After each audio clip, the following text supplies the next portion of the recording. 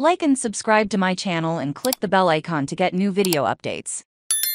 Eminem's family celebrates his daughter's wedding. Alaina was the first of Eminem's children to tie the knot with her long-term partner, marking a happy milestone in their lives. After a year-long engagement, surrounded by their cherished loved ones, Alaina and her boyfriend sealed their love and commitment. Although the affair was kept secret, some photos managed to make their way onto the internet and offer glimpses of the heartfelt occasion. Even though Eminem himself is absent from the pictures, rest assured that he didn't miss this momentous day.